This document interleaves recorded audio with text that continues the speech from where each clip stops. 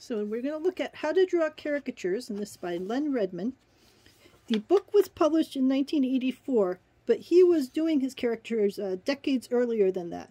So many of the famous people that he draws in here are from quite long ago, and many of the styles that he uses are from quite long ago. But a lot of the basics on how caricatures are made are the same, so you're still learning all of the basic skills. It's just the examples he uses may seem a bit dated to us in modern times.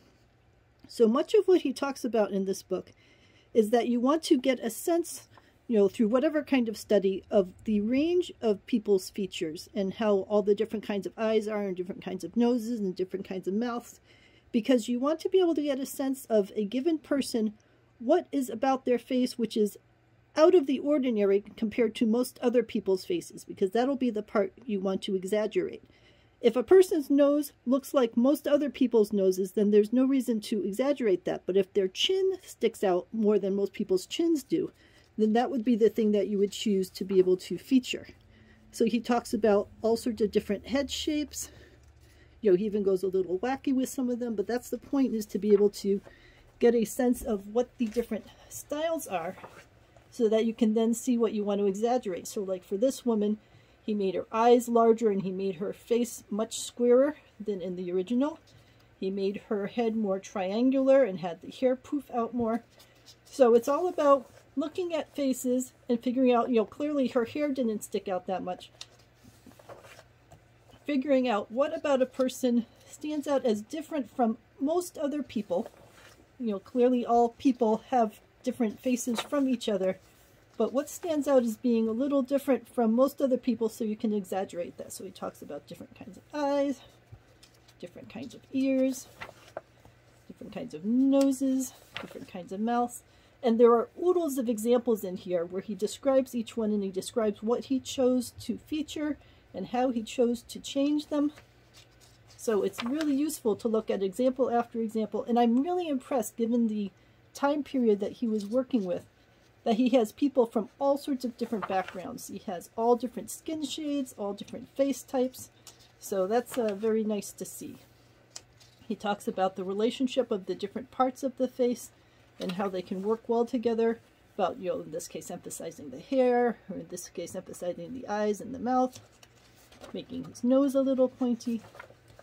So there is a lot of useful information in here. He does talk about how when he would do people's caricatures, that some people would be really upset by the result because they wanted a pretty result. And his theory on doing caricatures is that they're not going to be pretty, they're going to be funny.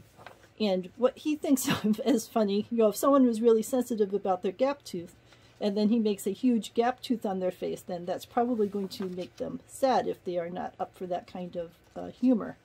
So he says to be aware of that, and be aware that some people are going to be upset depending on what you choose to emphasize. And that's certainly true for any sort of art that one would choose to do.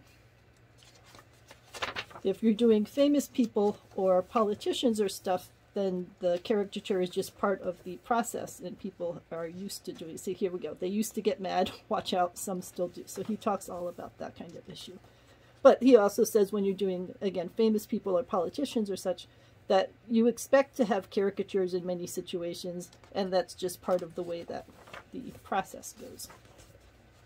There's a couple pages in here which involve naked people, so depending on how comfortable you are with naked people, just know that those pages are in there. And then he does a number of full body descriptions, so you get a sense of how to do a caricature when you're trying to work with the full body. But most of this has to do with faces and different profiles. Most straightforward faces, but he does do a number of profiles in there to give that sense as well. And then he has a small section on the back on smaller kids and how to represent them with their different proportions. And then he talks a bit about, the cute kinds of characters where you have them doing different kinds of activities. So there's a lot of good information in here from someone who has clearly done it for quite a while and can offer practical suggestions. I like the wide range of facial types that he features in here, from different ages and different backgrounds and so on. And I like the range of styles he offers too, because it's not just all one style. He has different kinds of presentations that he does. So if you're interested in caricatures, this is definitely a good book to take a look at and get some ideas. Let me know if you have any questions.